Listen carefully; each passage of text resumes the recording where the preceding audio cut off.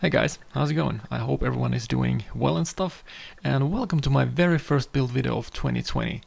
In this one we're going to be making a triple jointed battle-scarred Crucian carp, which your eyeballs are feasting right at this very moment. And yeah, without further ado, let's just jump right into it and make this thing. As we all know, every new lure starts with a design. And I remember spending obscene amount of time re-sketching and redoing the whole profile of this bait. You know, I'm sure I'm not the only one who is a perfectionist like this, and when you look at a sketch and you just go, that just doesn't look quite right.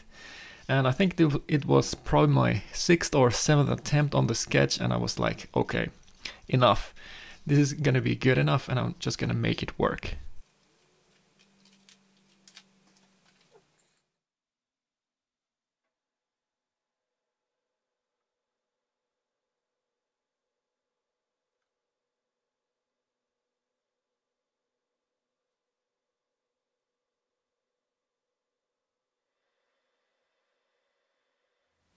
Now that I've traced the shape of my carp to a piece of maple, I can start sawing off the pieces.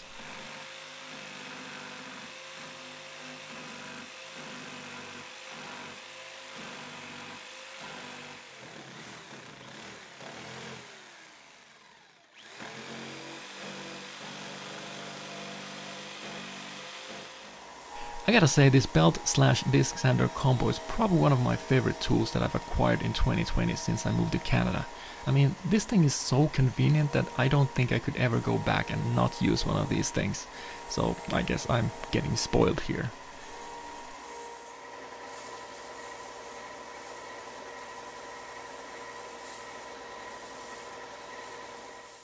So the next step is going to be gluing these two identical halves together, and the reason for that is twofold. First of all, I will get a very clean center line that I can use later on to achieve the upper profile and make sure that it's actually symmetrical. And secondly, carp tend to be kind of chunky, so I wanted to make sure that I have enough wood to be able to achieve that chunkiness.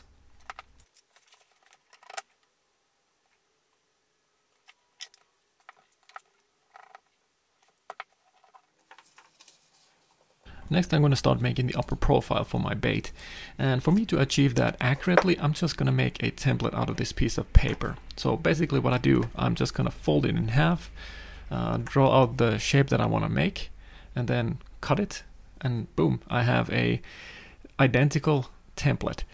And then it's quite easy for me to transfer that into the piece of wood that I'm going to be carving.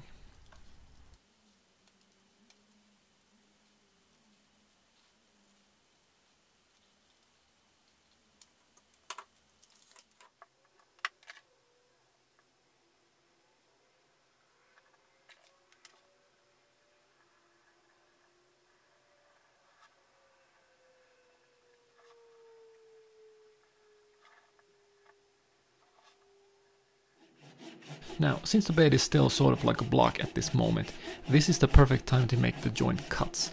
So what I have here is two pieces of wood that have been clamped onto the bait that have a 35-degree angle, and I have my saw blade wedged between those.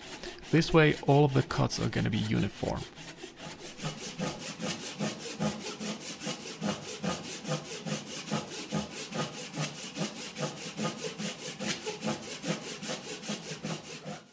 Also at this point I figured it would be a good idea to start making the tail slot as well.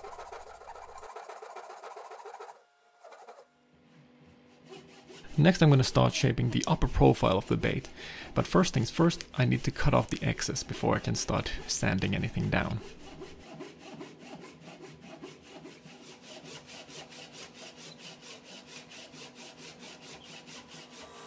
Now that the excess wood has been cut off, I'm just going to finalize the shaping with my disc sander.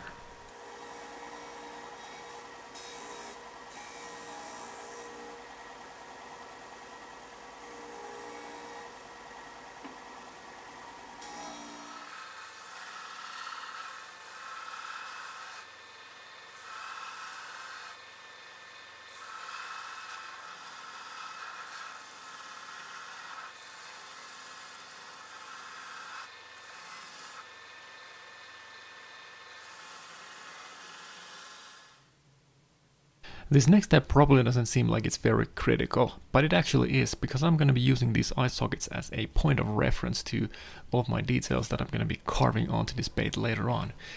And if I misalign either one of these eyes, all of my details are going to be misaligned as well, and I definitely don't want that to happen.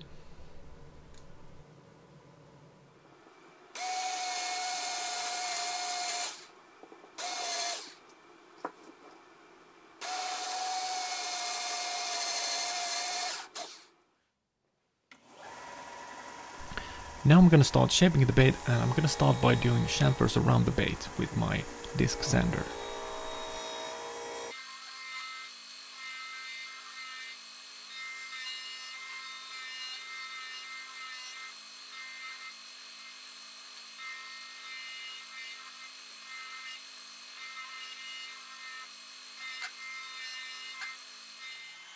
There were a few spots on the bait that I couldn't get to with my disc sander, so I'm just gonna use my belt sander to take care of those problem areas.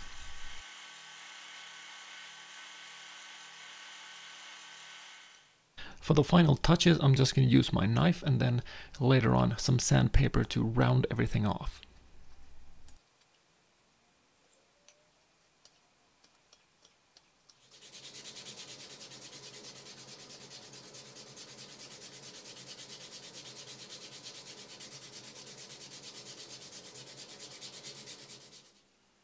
Alright, and now we're on to the carving portion of this video, and what I'm gonna do now is I'm gonna basically cut up this drawing that I made, and I'm gonna use these parts as a template that I'm gonna be able to then use as a guide to help me trace out all of these details with a pen.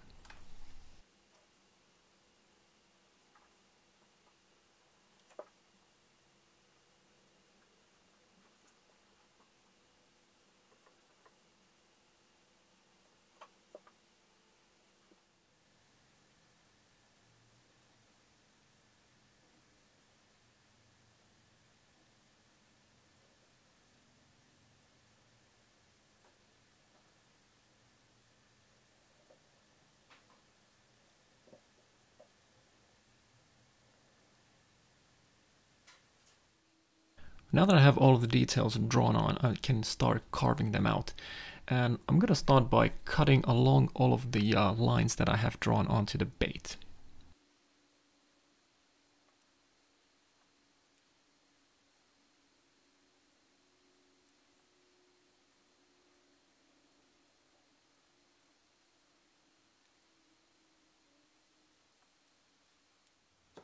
Here is a new trick that I haven't shown to anyone yet. So what I'm doing now is I'm erasing all of the pencil marks that I still have on the bait. And what this does is it forces some of the graphite to actually go into the grooves that I just carved, thus making it much more easier for me to see all of the cut lines and making it way more accurate for me to carve anything.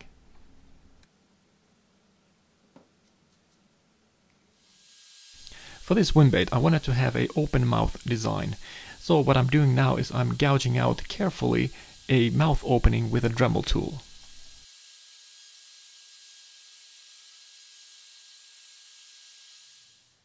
Alright, let's start revealing the details and carving out the head. And I think still to this day the most frequently asked question about carving to me is what sort of blades do you use?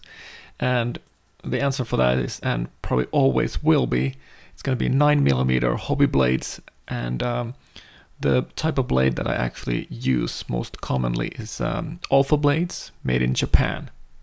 I guess the main reason for me to use these hobby blades is that they're super convenient to use. I mean, whenever I get a dull edge on a blade, I can just snap off a piece and I can continue carving. I mean, you can't really beat that. And also I feel like these blades kind of suit my carving style too, if that makes sense.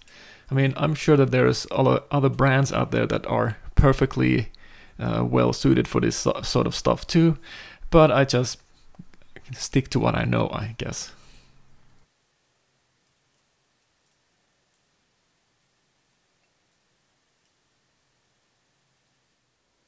Now, I know this next segment might seem a bit odd. Am I sanding the swimbait with a piece of wood? technically, yes. But there's actually a strip of sandpaper attached to the other side of this homemade jeweler's file, which I have actually made quite a few different sizes to work on different tasks when I do these carving jobs nowadays. And they actually work really well. Alright, next up we're gonna start carving the scales. And what makes this carving a little bit more different than my previous ones is that I'm gonna base the whole scale patterns or scale rows according to this lateral line. And what I have done is I've made a tool which is roughly at 25-degree angle. I'm going to use that to help me make the guidelines that I'm then later on going to use as a grid to make the scales, which I'm sure many of you have already seen in my previous videos. And here you can see me doing the grid pattern on the bait that I will then use as a guide to draw on the scales. And I gotta say, finding the right angles when the grid are meeting themselves in the back is actually quite difficult, to be honest. But with perseverance, you can do pretty much anything when you put your mind into it.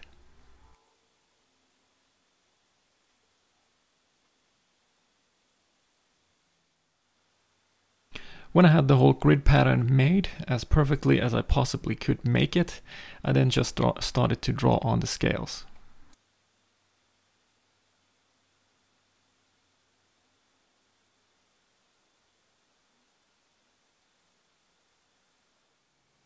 Carving out the scales is pretty much the same exact thing that I did with the head details a little bit earlier, so I don't think I really need to go into the nuances of how to do this stuff at this point. So what I think I'm gonna do is I'm gonna leave a little bit of a montage here of carving, because honestly it is kind of satisfying to watch.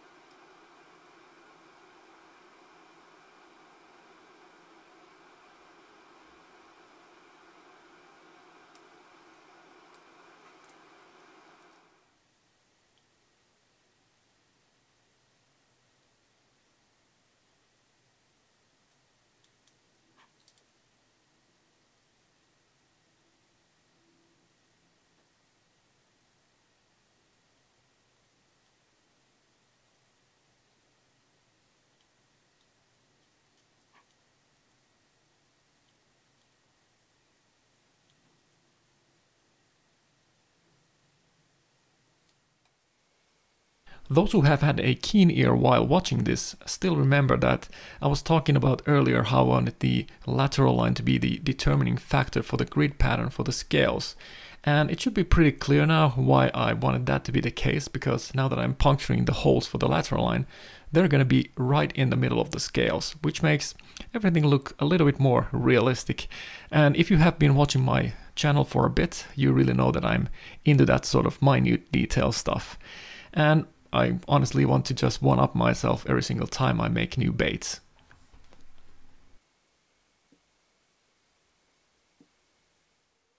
Now that I've finished carving the main body, I'm just going to move on to the tail.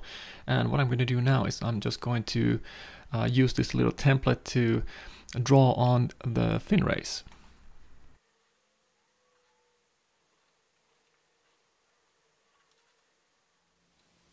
Once the fin rays are drawn, I'm just going to cut along those lines again, and I'm going to start carving out the details.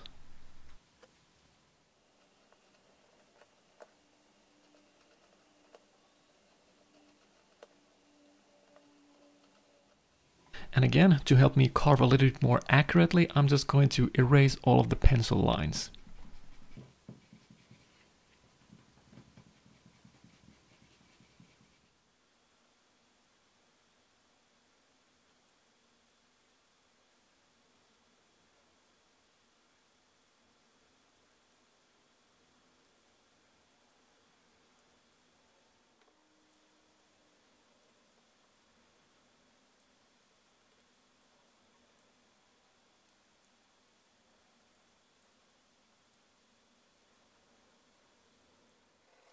Before the next stage, I'm going to just lightly sand all of these fin rays that I just cut out.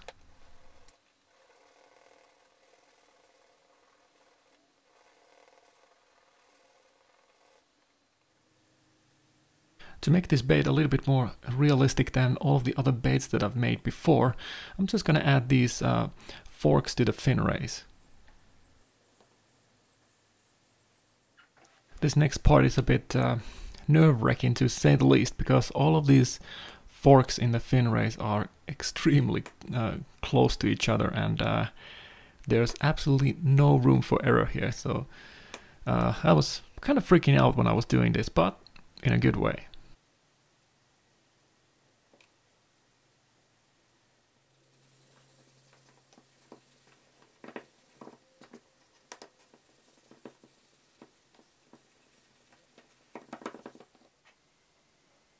I gotta say, these thin alpha blades really come into play when I'm doing delicate carving, such as these thin fin rays.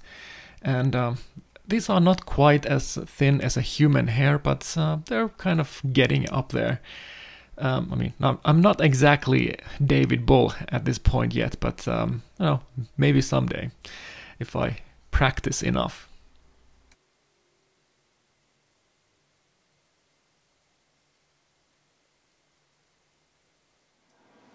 And then I'm just doing some final touches with my makeshift jeweler's file. And the sandpaper grit on this one was 400 because honestly I didn't want to screw anything up at this point and take off too much material.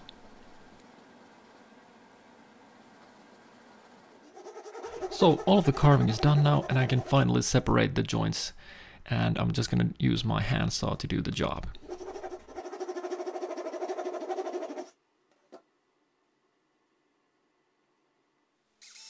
One thing I need to do before I can start molding this thing, and that is to put hook and line ties to predetermined spots where I think they would work the best. And I'm just gonna start off by drilling some holes to those areas. To make sure that the hook and line ties won't come off in the mold, I'm just going to superglue them into place. And after all, these are just going to be something to make an indentation into the mold, where I can then later on attach the wire harness and weight inside. Alright, let's start making the mold. For the mold clay this time around, I'm going to be using, shockingly, Le Beau Touché medium. I mean, this is the mold clay that I use pretty much always. So, I mean, I guess I stick to what I know, and there's no reason for me to change into anything else, so I just keep using the same stuff. After I filled the mold box made from Legos with mold clay, I'm just going to flatten it out as flat as I possibly can with this homemade spatula.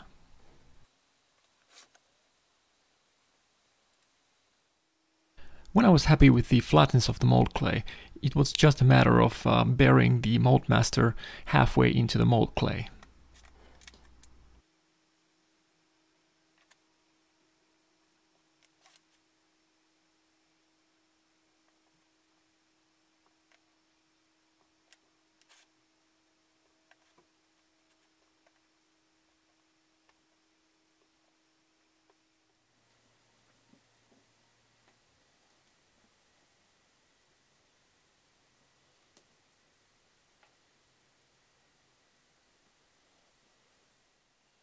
As you can see here, there's still quite a considerable gap between the mold master and the mold clay, so I need to fill that out. So what I'm gonna do is I'm just gonna make some blobs out of this mold clay and fill out that void. And if you do this properly and take time in actually making sure that the seam is as flat as possible, you're gonna have way less flashing when you actually start casting your lures.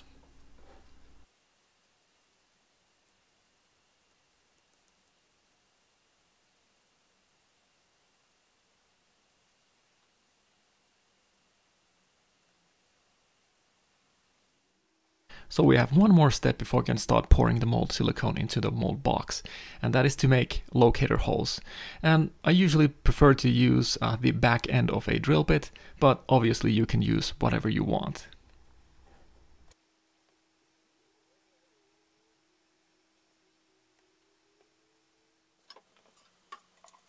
Alright, let's fill out the mold box.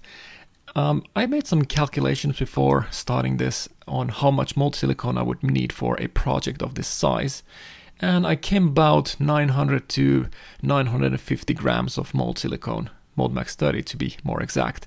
And usually I try to have at least 2 centimeters or 1.5 centimeters of a wall thickness around the piece that I'm going to be casting, so that I won't get that much flex later on when I actually start casting the pieces, and I will get more accurate castings.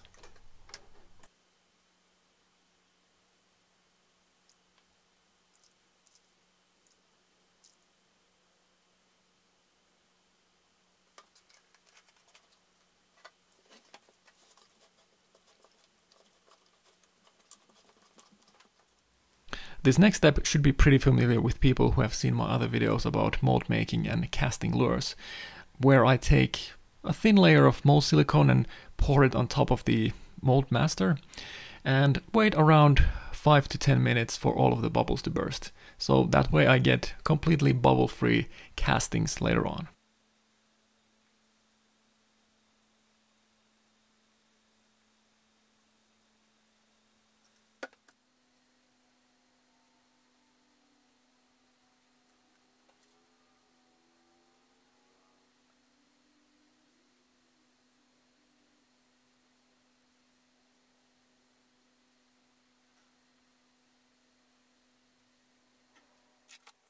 Now that the first layer of silicone is cured, I can peel off the mold clay out from the mold and start making the other half of this 2-piece mold.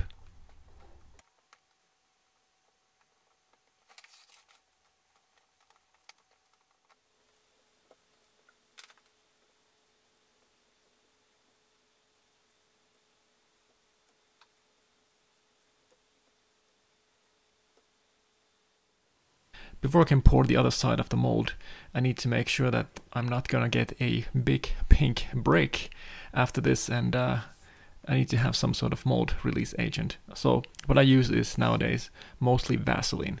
It's cheap, it's everywhere, and works great. And also you kind of want to make sure that you spend a lot of time doing this and not missing a single spot.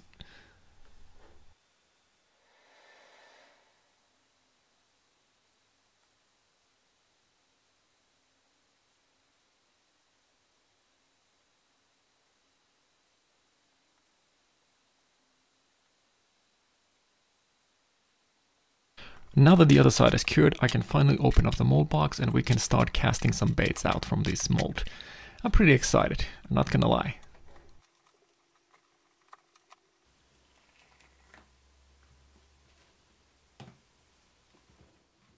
Even though I'm pretty excited to start casting these baits out, I still need to make pore holes and cut some air vents into the mold.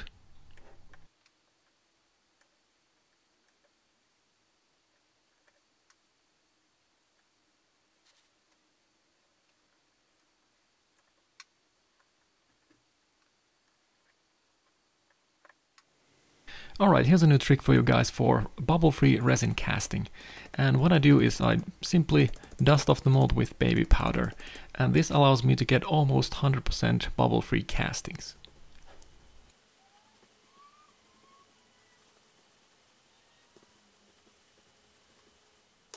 So, obviously before I can start casting out these lures, I need to attach the internal Y-harness and the weight inside the bait. And I actually never showed this part before, so consider yourself lucky.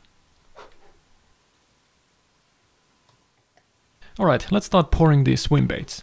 So first things first, I'm just going to measure out an amount of micro balloons that I have already predetermined that work with this volume of liquid plastic that I'm going to be using for this swim bait. And I usually tend to keep that between 5 and 15% to the volume of liquid plastic that I'm going to be mixing. If you tend to go over that, the whole liquid plastic becomes brittle. For the liquid plastic, I'm going to be using Smoothcast 300, and this is a really readily available product that you can find pretty much anywhere. And in particular, I like this 300 model because it has a short pot life, 3 minutes, which means you kind of have to move fast with this, but then again the demold time is around 10 minutes, which is great if you are impatient like me.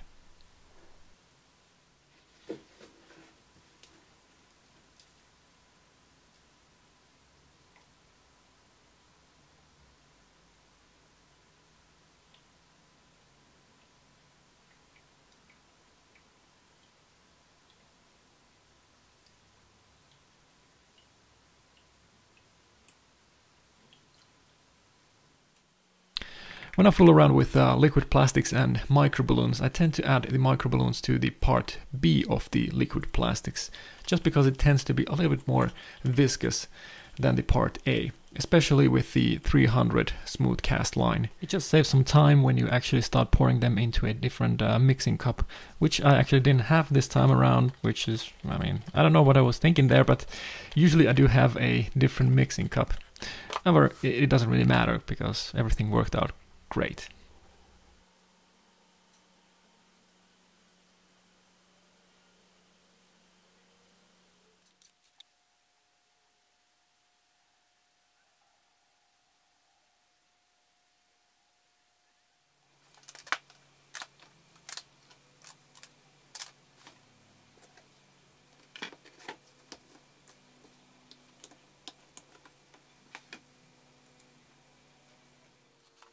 Once the liquid plastic has cured, I'm just going to trim off the excess and sand off some of the parts that are still kind of rough, so that the swim baits are going to be ready for paint primer.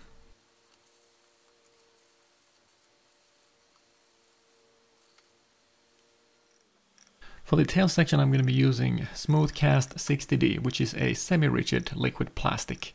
So this time around I wanted to try something a bit out of the ordinary, because a lot of people I know use plastisol to make their tails out of, and from what I've read and what I've tested myself, this stuff is way more rugged and way more durable than any plastisol that's out there.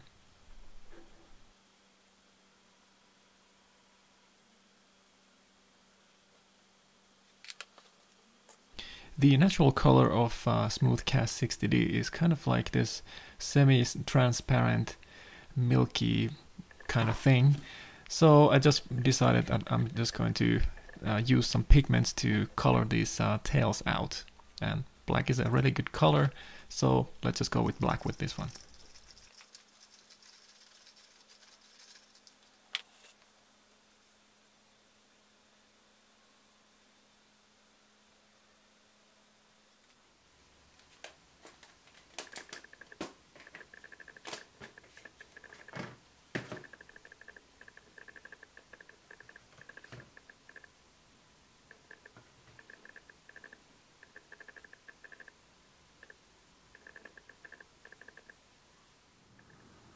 So before I can start painting these swim baits with all kinds of cool colors, I need to make sure that my airbrush paint will actually stick to these things.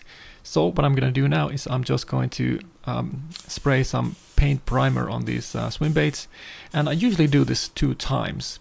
And the type of spray primer that you're going to use here doesn't really matter. Alright, let's start slinging some paint. And I think the most important thing about getting focused and really getting your creative juices flowing is to find the right tunes. And I usually go with symphonic, post-apocalyptic, reindeer grinding, Christ-abusing, extreme, war, pagan, Fennoscandian metal. However, this time around I think I'm just gonna go with good old pagan metal. So in that last update I released, I mentioned that I moved into using Vallejo paints. So the whole painting process here is going to be done with various types of Vallejo paints. And I don't think I really need to explain too much what I'm doing here. I mean, it should be fairly straightforward and easy to just follow what I'm doing and get a good sense of how something is done. Although there are a few parts that I think I'm probably going to jump in and explain why I'm doing something in a certain way and what have you. So enough yapping, let's start painting. And pretty much right off the bat I need to jump in and explain why I am spraying this metal varnish on top of my lure. So a little bit later on I'm going to be doing something called black wash, where I just basically smear on the black wash on top of my lure, and then I'm going to be wiping off the excess. And if I don't do this part, the metal paint that I just painted this lure on is going to come off. The way that black wash works is that when you come and wipe off the excess once the black wash has dried, all of the low points are still going to be covered with this black wash. So it gives you a really nice highlighting effect, especially on the scales.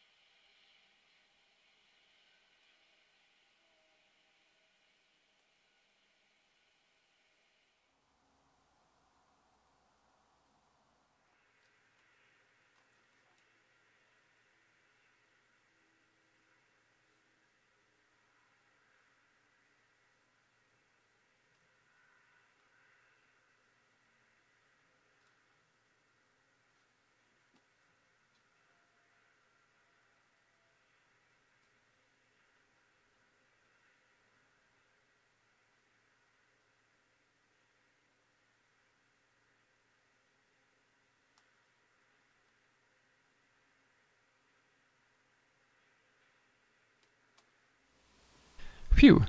Now that we're done with the painting, it's time to slap on some ice. And I'm just using 5-minute epoxy to glue in the ice, which I already made previously. And unfortunately, the next segment I kind of forgot to film that, which was the clear coating part. And for those who are wondering, I'm just using 2K clear coat for these things. You know, the kind that comes in a spray can.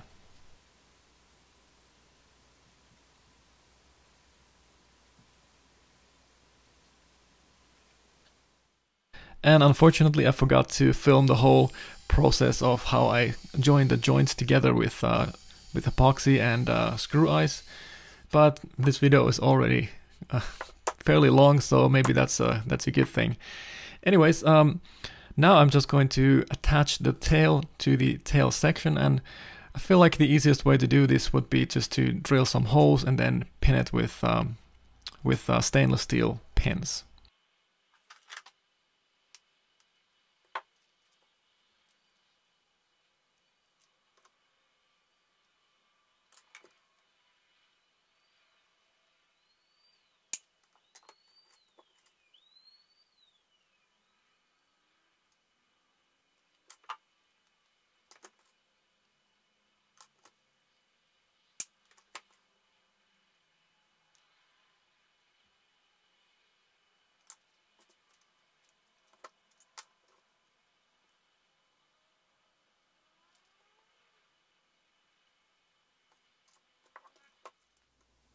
Now the only thing left to do is the traditional swim test.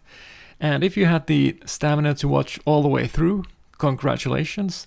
I really had a lot of fun making this really long and overdue project of this Crucian carp. Usually I would have a fishing test in the end of the video too, but let's face it, this video is long enough as it is, and if I would add a fishing portion here, it would be at least an hour long. And also there's the fact that I don't actually have an action camera right now, but there's a way for you to help me out with that. By the time this video is going to be uploaded, there will be an auction for 2 carp swim baits, the one that you actually saw me paint here, and then another one that doesn't have the battle scars. And that is a way for you to help me out and maybe get an action camera at some point. Or if you just want to support what I do here, that'd be cool too. Anyways, I hope you enjoyed the video. Like the video if you did, and tell me what I should do next maybe. So until next time, see you around.